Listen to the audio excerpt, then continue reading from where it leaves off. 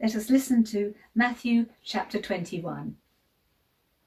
As they approached Jerusalem and came to Bethphage on the Mount of Olives, Jesus sent 2 disciples, saying to them, "Go to the village ahead of you, and at once you will find a donkey tied there with her colt by her.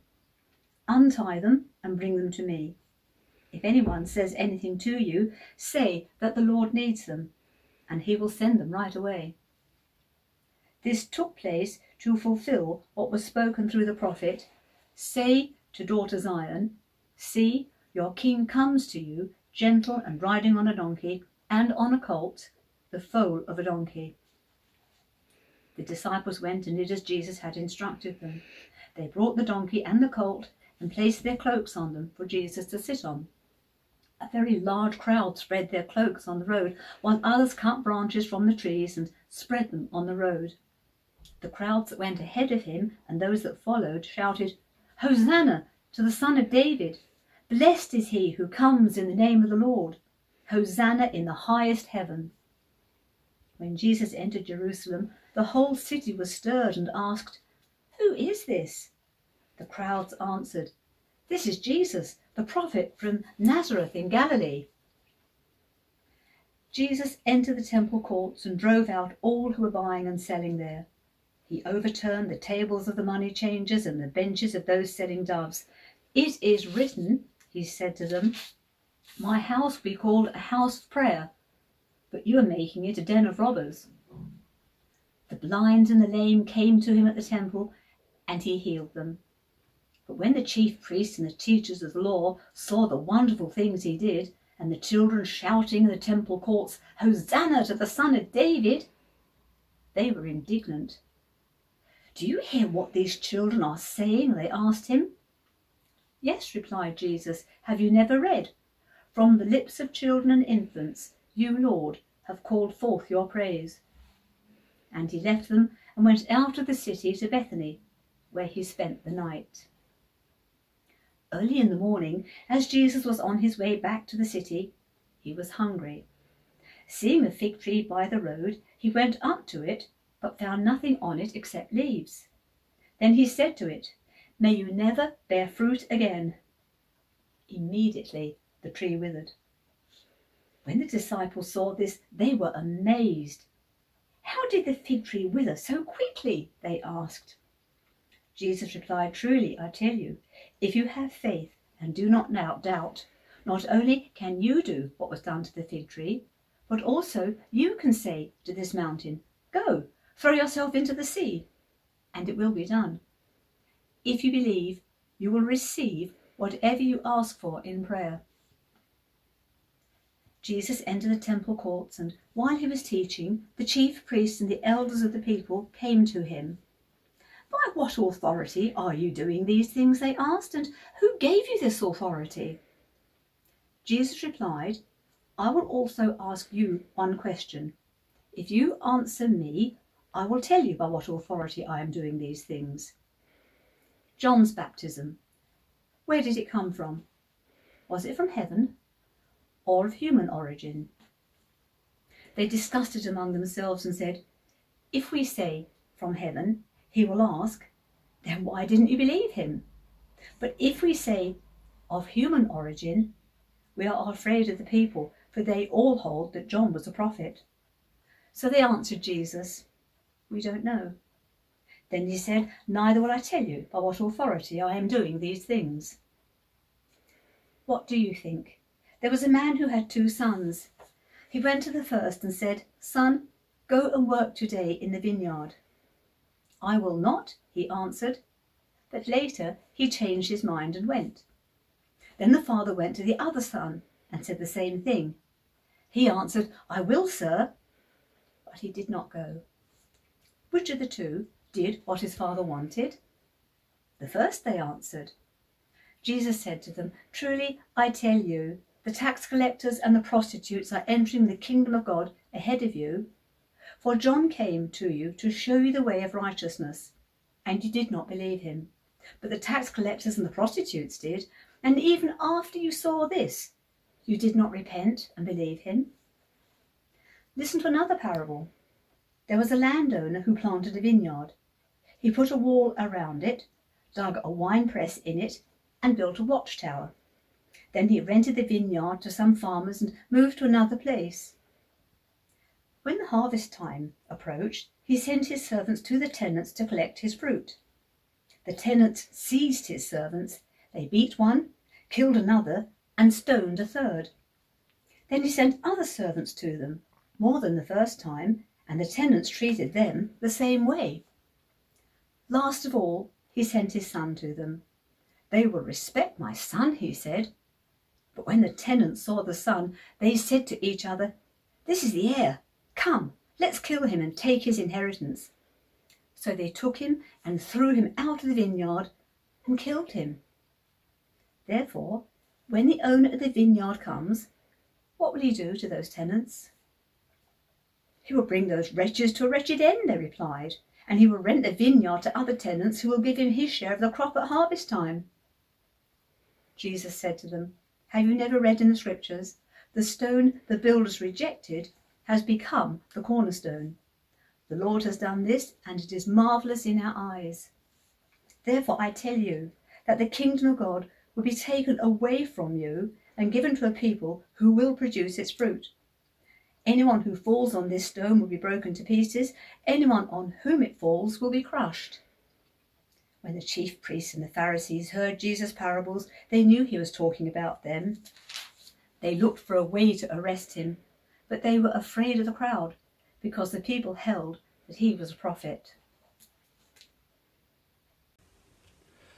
I enjoy a good thriller, either on the screen or in book form, especially now that I have an iPad and a Kindle, things that allow me to take dozens of books with me anywhere I go. I've enjoyed books by the author Patricia Cornwell, and I've read about the exploits of a heroine, Dr. Kay Scarpetta, who is a forensic pathologist. Like all heroes and heroines of thrillers, she often walks into danger, and I read about a solo midnight assignation in a cold and lonely place, and I find myself willing Dr. Scarpetta, don't go, I know she's going to end up in trouble. It's always obvious to the reader or the viewer that dark and lonely places where the hero or heroine is instructed to go alone are fraught with hazard and much better avoided. So when I hear today's gospel story about the servants who are sent to the vineyard but beaten up by the tenants of the vineyard, I wonder what on earth possessed the owner of the vineyard to send a second lot of servants, let alone his own son.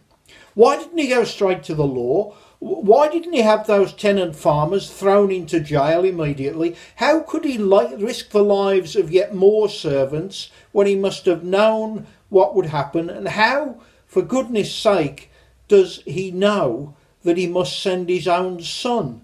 It was perfectly obvious what would happen after goodness knows how many servants have been beaten or stoned and killed. Could he possibly have sent his own son? It was ridiculous. Reasonable people would have very quickly realised that disposing of the servants was not a sensible way of retaining their tenancy, of course, and it was simply folly to imagine that murdering the owner's own son would enable those tenants to inherit the vineyard. The only way they could possibly have inherited the vineyard under such circumstances would be if the owner was so remote and uncaring he had no idea what was happening. Perhaps because the owner was in a far country, the tenant farmers really believed he was remote and uninterested in what was going to happen on his property. But a moment's thought would have shown them that any owner who took the trouble to send 2 lots of servants and then his own son was very deeply interested indeed. It's all an allegory, of course, aimed at the Jews, the religious authorities, deeply hostile to Jesus. So he told this story where the owner of the vineyard is clearly God, who sent first of all the prophets, then his own son to collect the harvest. And through this story, Jesus the Son predicts his own death at the hands of the Jewish religious authorities.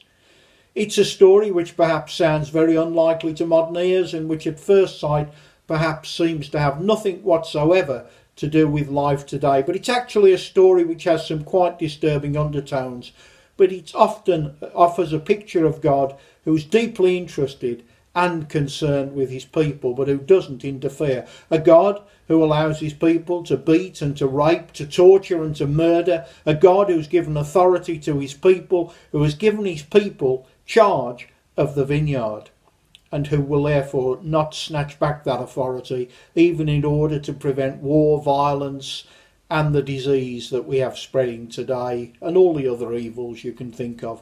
For our God is not a God of violence. He's not a Messiah who storms in with his troops, a great show of force to sort out all the evil. He allows the weeds to grow up with the corn, simply sending his messengers again and again and again to offer countless opportunities to change the way things are.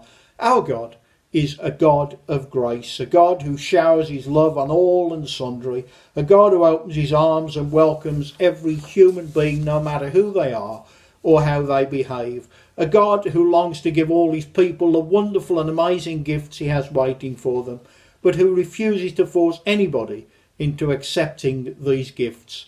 And so he continues to send his servants to the people, to tell the people of his great love, and to suggest ways in which they might better experience that love. But he simply places the facts before his people, making no attempts to persuade them or to cajole them into turning towards him.